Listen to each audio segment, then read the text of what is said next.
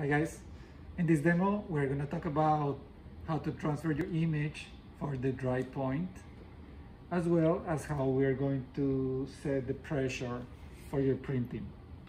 So I have already gone through the process of creating my image, and this is a 1:1 scale sketch of my image.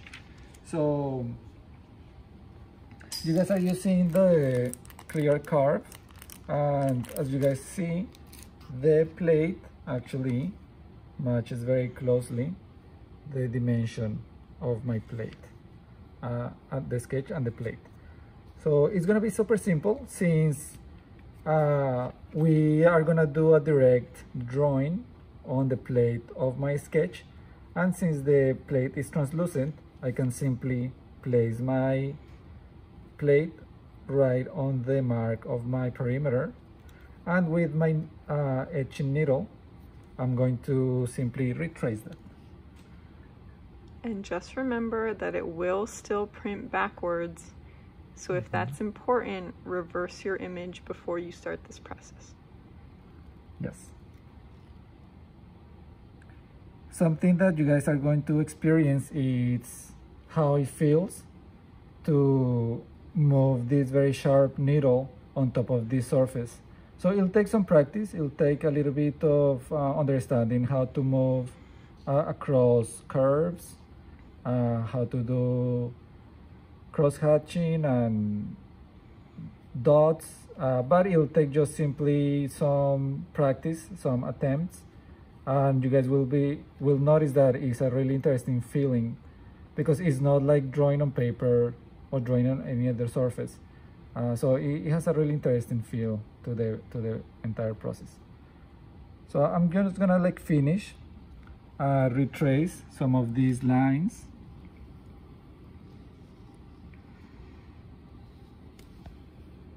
And then once I am done, I will be ready to print. Oh, no, I'm sorry. I won't be ready to print right away. I need to set the pressure first. And that's something that is very, very important, is for you guys to remember to always set the pressure before you ink your plate. All right, so let's move on to the press.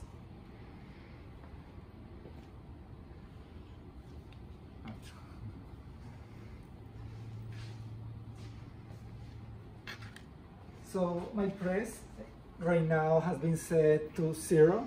That means that the roller is gently touching the table. So there is no space, almost no space in between the bed and the roller. Now, you guys are gonna find your blankets right here in this bin, and we're gonna be very careful, very gentle at handling these blankets.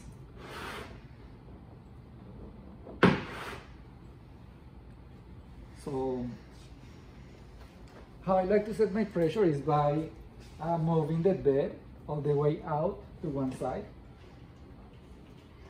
So once I have the larger area available, I will put my blankets on. So the order of the blankets is actually very important, and what you guys want to do is set them in a specific order. So it's super simple, it's very, very simple. You guys are gonna notice that there is always one thin, quite soft blanket, which is called the catcher. There's another one that is quite thicker, it's called the pusher. I'm sorry, it's called the cushion. And then the last one, which is the one on top, the one that receives all of the mechanical force from the roller, this one is called the pusher. So catcher, cushion, and pusher. This one is also a little bit tougher, and you guys will feel it, that it's a little bit more dense. It's a little bit more dense, it's a little bit stronger. Something that is very important is for you guys to square your blankets the best you can to the table, to the bed. And this one, since this one is a little bit shorter, we're gonna center this we're gonna center this blanket to the center of the press. Now, we're gonna proceed to set the pressure, all right? I have some of the elements that I'm gonna need for printing and setting up my pressure, such as newsprint. I'm gonna need my plate. I'm gonna need my registration sheet.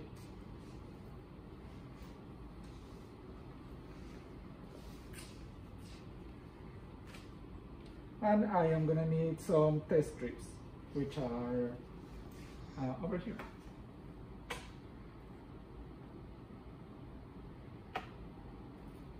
So I'm just gonna have this on hand, ready to go. And these test strips are the same kind of paper that you guys are using for printing, and that's very, very important. So you guys want to use the very same materials, very same layers as you would if you were printing for real. So I'm gonna go ahead and set this part of the assembly under my blankets.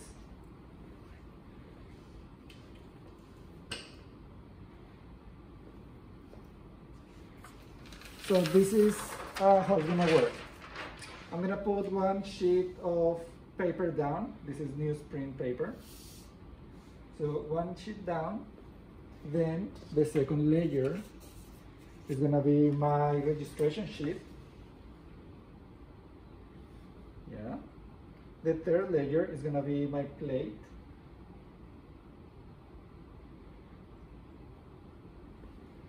And then I'm gonna use 3 sheets of paper on top of my assembly. Now, since we are working on setting up the pressure, I'm gonna take a little piece of those test strips, and I'm gonna place it in an area of your plate that will give you a reading along the edge, and that hopefully will also give you a little bit of a reading of the actual image. You don't want to do it right in the center because you won't get a good reading of the pressure. And you also don't want to do it in an area with no image because you also won't get a good reading. So this corner is kind of ideal because I have the edge of the plate and I have some image area happening there. All right, so I'm gonna put 3 sheets of paper right on top. For efficiency, I'm just gonna simply fold this over, and this is gonna be two sheets total. And then I'm gonna put one more. The function of these 3 layers of paper is to increase the pressure and also to protect the blanket from any ink that could possibly reach. Now, very gently, I'm going to set my blankets down, making sure that it does not shifting my plate and my paper.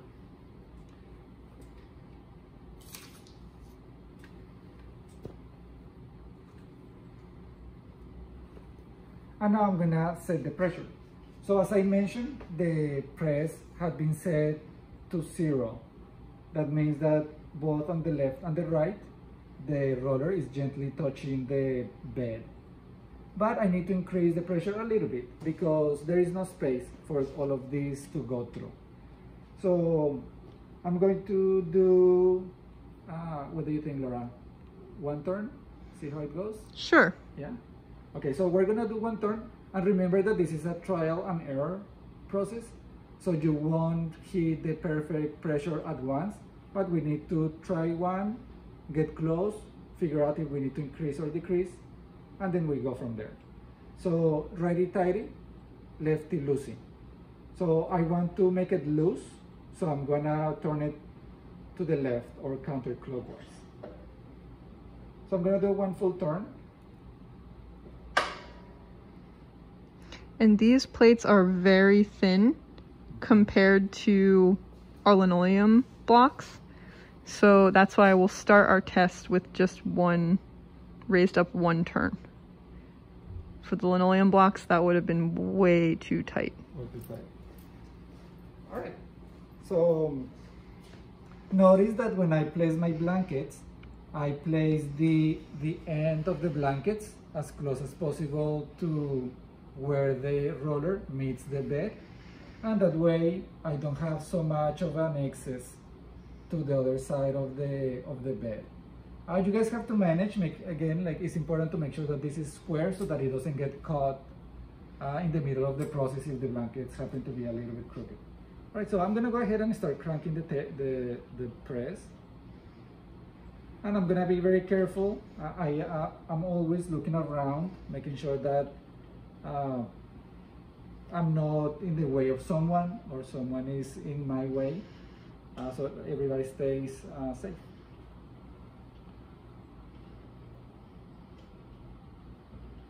All right, so we're gonna take a look and see if we got any kind of results. When you guys are taking the blankets out, you still need to be very, very careful because you could potentially still move your paper and your plate. All right. So what I'm looking for is to see the embossing of the edge of the plate on the paper. So hopefully it shows a little bit on the video, but I can clearly see the embossing. And remember, this is just the back. This is just the back of the paper, the printing paper. So let's take a look at the front. So on the front, I can also see a little bit of that embossing. Hopefully you guys can maybe see a little bit. And then I'm also going to see if there is any of the image that actually transferred to the paper. So this one is way too small to show in the video, but what I like to do is to look at the direction of the light and have the embossing cast a shadow in itself, and that tells me a little bit of the strength of that embossing. So I'm actually quite pleased. It has a really nice embossing, and we're gonna maybe adjust it a little bit as we print. What do you think, Laura? Should we increase or decrease the pressure? So that was one turn. I think this, which you will definitely not be able to see in the video, would probably print okay, and I think we would also be okay to increase the pressure a tiny bit. Okay. So either printing it as is here or just a tiny bit of an increase, and that's something, again, you can do in this test phase. Yeah, definitely. So let's give that a try for us to be in a better spot. At this point, since we are getting already positive results, as Laura mentioned, the increases or decreases of pressure should have in very, very short increments. So as little as an eighth of a turn sometimes.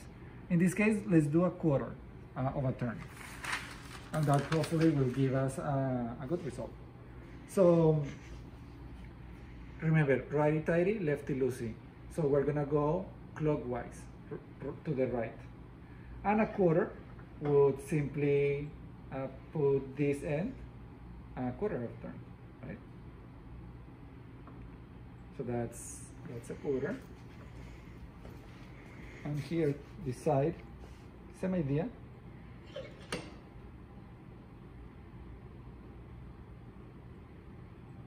All right, perfect. So that looked really good.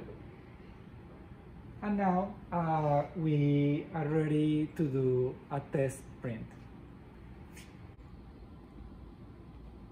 Hi everyone, here we are with our invisible plate that is going to become visible in 1 second when I start inking it.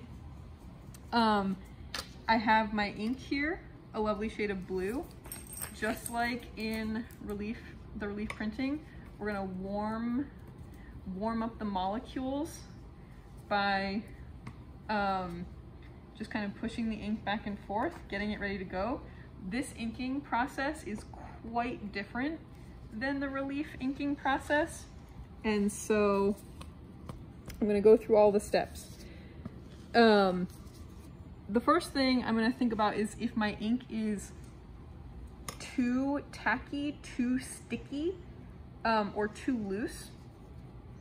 And one of the ways I'm going to test that is by testing the elasticity of the ink, by kind of dipping down and pulling up. And I feel like these are it's got some nice long strands that are staying attached but not staying attached too long. And to me, this ink should work well for this purpose. We'll talk about modifiers more in class, but I have burnt plate oil here, which is a boiled linseed oil so it doesn't hurt the paper. And if you need to, you can add a little bit of this to the ink to loosen it up. Again, we'll go over that more. Just like with tightening the pressure or loosening the pressure, a little bit at a time goes a long way.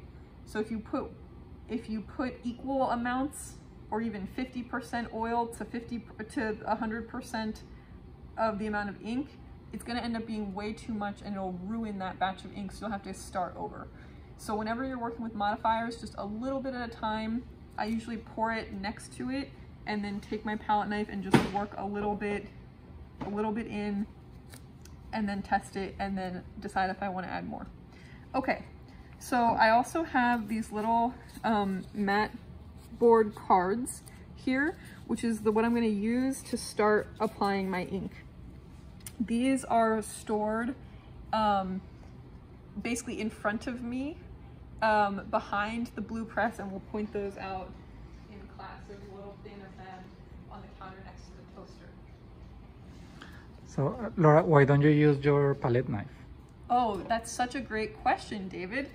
If I use my palette knife to apply ink to my acrylic plate, I will add a ton of new and interesting marks to my plate that I didn't want. Or maybe if you do want to try using an alternative tool to the Drypoint needle to add marks onto your plate, you're certainly welcome to find fun and exciting tools like nails or screws even, or the edge of this palette knife. But this palette knife will add its own take to my image, and I don't want that. Whereas these cards are soft and will not hurt my image as I'm inking up my plate.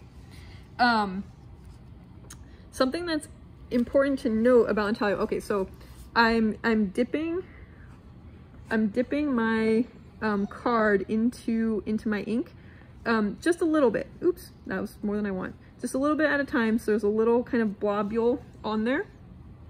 I'm gonna start by applying the ink, and I'm actually gonna turn it. You can start by kind of going in horizontal and vertical. I like to start by making a swirling motion. The reason to move your hand, to move the ink in different directions as you apply it to the plate, is that your dry point lines are a combination of two things. You have both scratched into the surface. I'm gonna get a little bit more ink to spread around.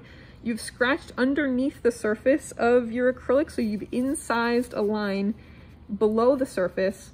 But with dry point, the bigger thing that you've done is raise up the little particles of acrylic to create a burr. Now my card has gotten a little soft, so I'm going to turn to a different edge so that I again can kind of spread this ink around. So the function of all of these steps of inking is to spread ink evenly across the whole surface of my image. Oops. And also to make sure that I'm catching ink on all sides of that burr.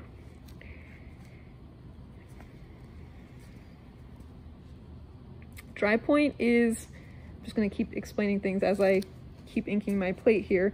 Drypoint is an intaglio process. And, okay, I just need a tiny bit. And as I'm doing this, I'm spreading my ink all the way to every edge of this plate, even in parts that might not have an image area, because as you'll see in a minute, you can end up with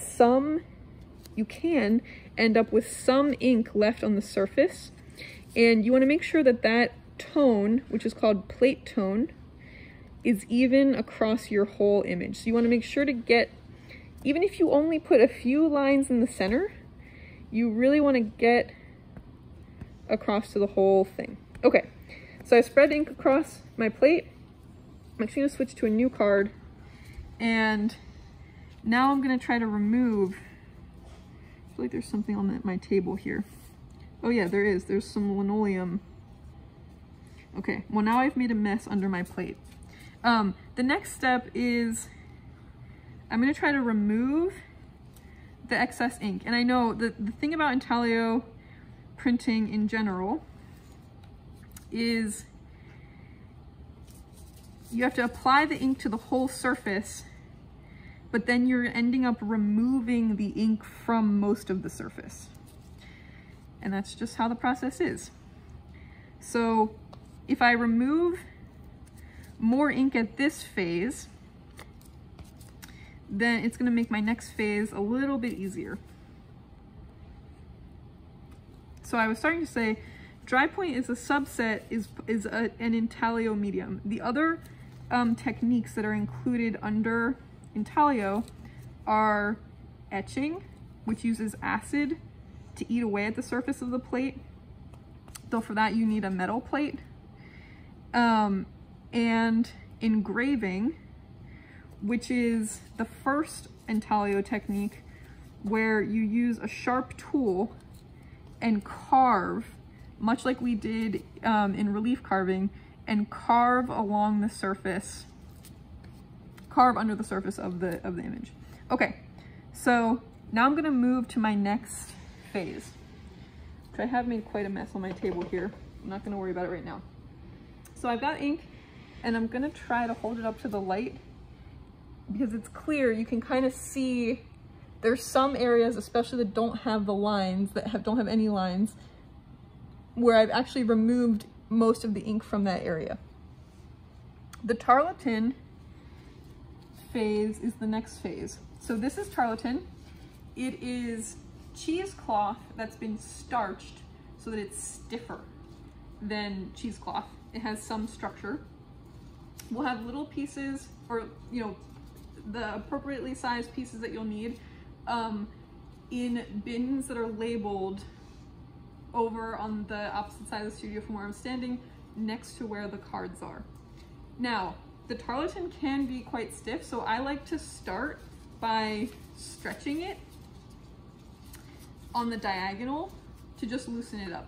This piece has already been loosened, so it's not really doing that much, but this just kind of makes it a little bit more flexible for the next phase. The next thing I'm gonna do is create a smooth surface for wiping. So I'm gonna take my tarlatan and I'm gonna start to fold in the edges on themselves.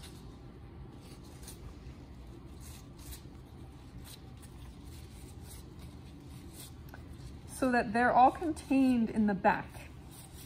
And then on the front, I have one smooth-ish, flat face of the tarlatan. And you'll see why that's important in a second. So I'm gonna tuck this ball of tarlatan into my hand, and like I'm palming a basketball, and I'm gonna start to, I have to hold this in my hand to do this part. I'm gonna start to gently and with a very limp wrist, which I feel like is not what you're normally told in most art processes, right? Use your whole arm, your whole body. Here, I'm telling you to just use your wrist and to just gently move across the surface of the plate. Now, this tarlatan phase is doing two things. You are again trying to redistribute the ink evenly across the plate and making sure that it's still getting into all the lines, into and around.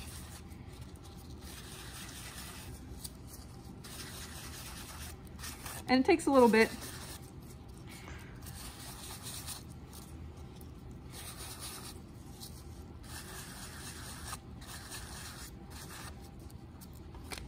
Laura, I think you said that there's two things that the tarlatan does. Oh my goodness. And I only said one. So you're simultaneously distributing the ink and trying to get it into the lines while you are also removing the excess from the rest of the plate.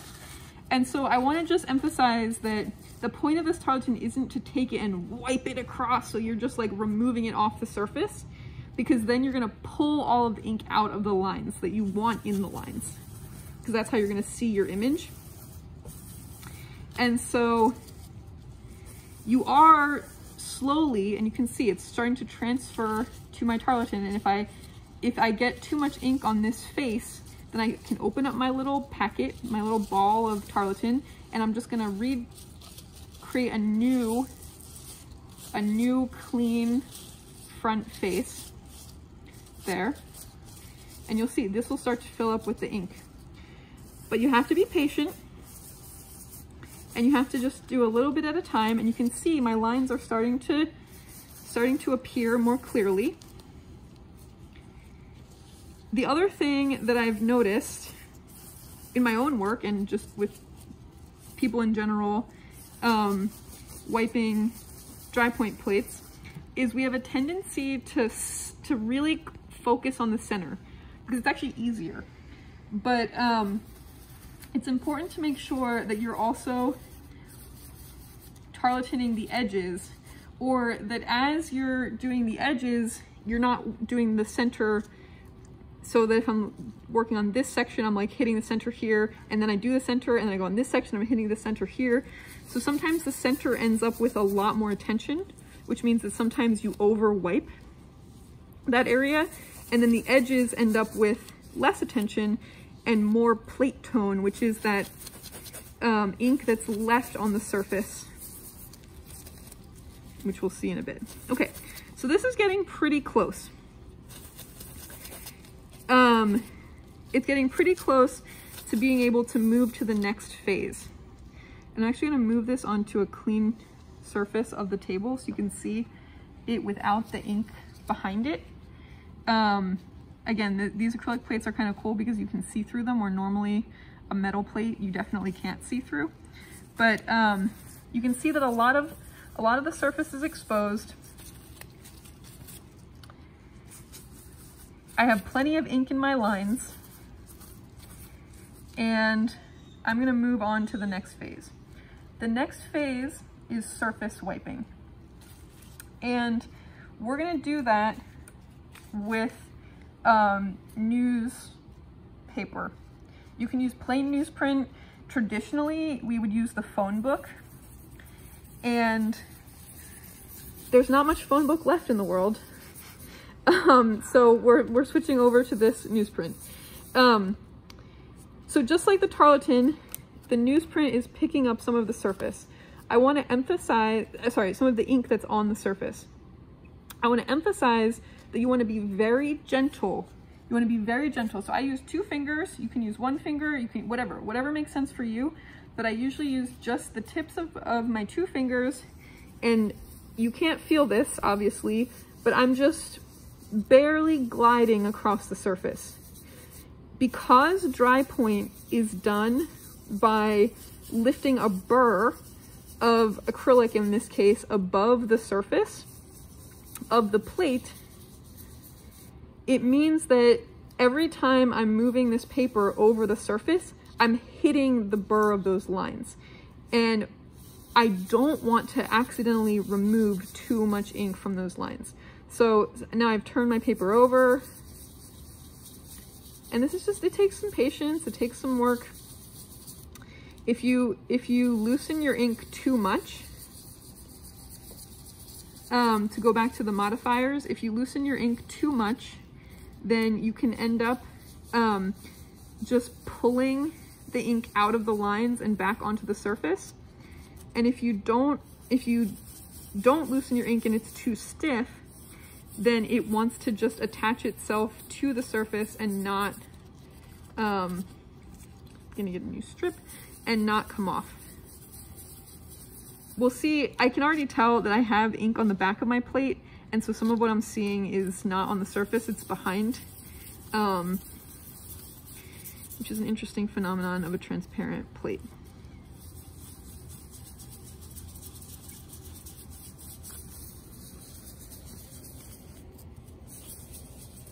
And in this image, it's a test plate, which I want all of you have 3 of these acrylic plates, and one of them should be a test plate to test the strength of the lines or hatches or cross hatches that you're making, so you can see what you're going to need for your final design. This plate has a variety, as you'll see once it's printed, of hatched lines, cross-hatched, and then going down 3 hatches, like 3 layers, 4 layers, 5 layers, 6 layers, or no, actually the last one is S-curves. There is often a tendency to make really delicate marks that when printed can be printed, but it takes a lot of finesse for them to come through. And then the other tendency is actually to go the other way, to print too hard.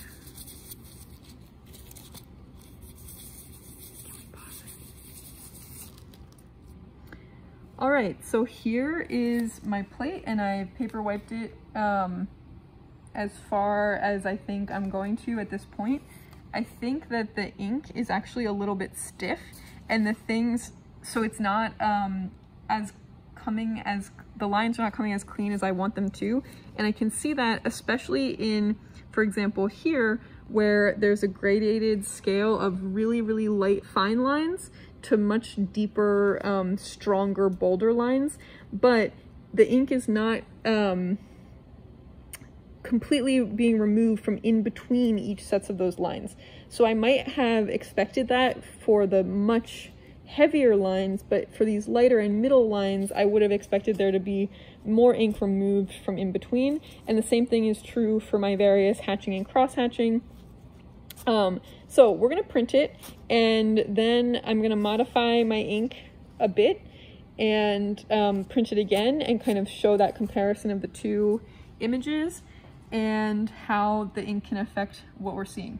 So the next step, after I wipe my edges, so I want to make sure that I'm holding my plate around the edges and I'm wiping each side, because if I don't, this plate, though very, very thin, is still a dimensional object, and this ink will print in those beautiful embossed plate marks on the edge of my plate, and I don't want that. So I'm going to bring my plate, holding it from the bottom, bring it over here, setting it, I'm going to set it on my registration, but I'm going to not try to have my gloves not touch my registration, and I can move it if I need to. Boop. Okay, I'm going to move that in a second. And then the next thing I'm going to do, actually I'll take my gloves off now and move it. And then I'm going to go get my paper, which has been soaking in a damp pack, which we showed how to do. Yeah, it's perfect, right? Which we showed how to do in another video. And I have it over on the other side of the wall in the clean paper area so that I know that it's not getting any ink on it. Again, the reason that we soak our paper for intaglio prints, or whenever we soak our paper for prints, is to open up the pores and loosen the sizing, the glue that holds all the fibers together, so that it's better able to press itself into the lines. So I have my damp pack with my soaking paper. Here I only have one sheet, but however many sheets you think you're gonna print in a day, you wanna stack them all together.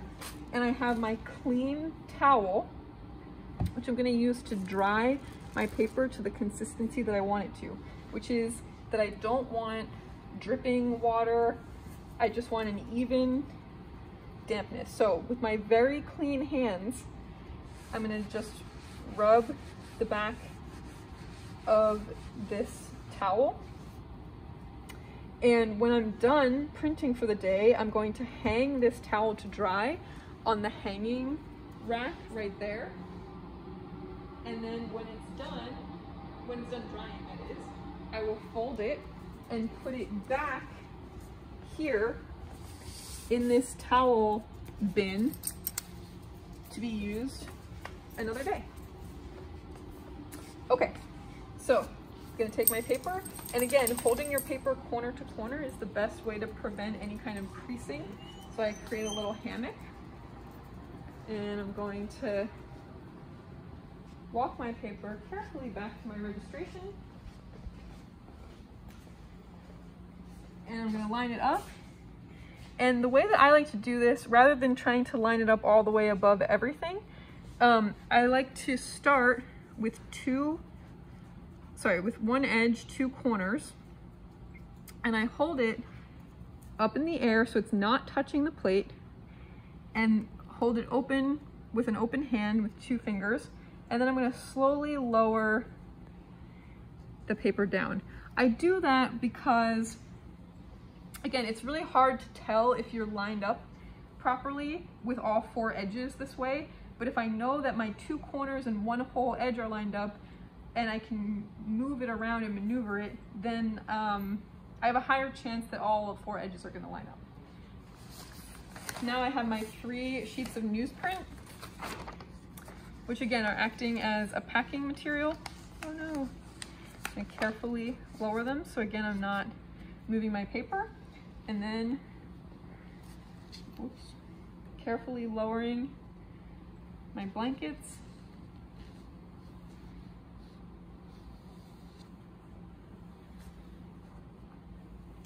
Kind of rolling them across the surface so that they don't create a wind that moves everything. Okay, and I'm on the wrong side of the press. So go to the right side of the press, and we'll spin it. Spin the wheel.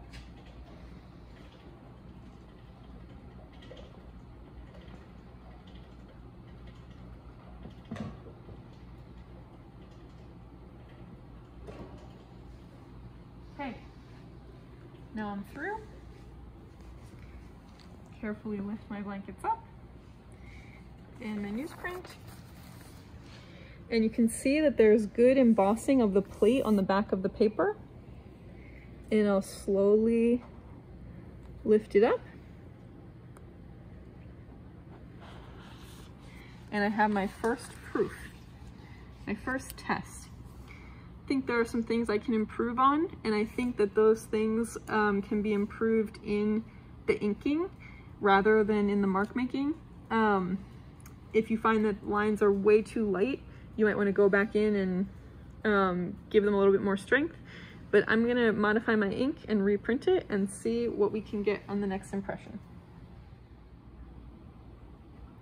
So this is take 2 for proofing my plate, and I actually cleaned the ink off. You know what? I have another problem with my plate, which is something I meant to say. Before you start drawing on the front side, you want to remove the protective plastic, which I did on the front side, but I didn't remove the protective plastic on the back side. So I'm going to remove that now that I see that it's there. and just set it to the side, and I'll throw it out in a bit. Okay, so the ink in the last attempt was too stiff. And so now I've modified the ink with plate oil. So I put some plate oil on my surface, on my table surface here. And I just use my palette knife to move a little bit at a time. This is way more than I'll need. I just moved a little bit at a time into this, into my ink, and I worked it and mixed it just like I would be mixing two colors together.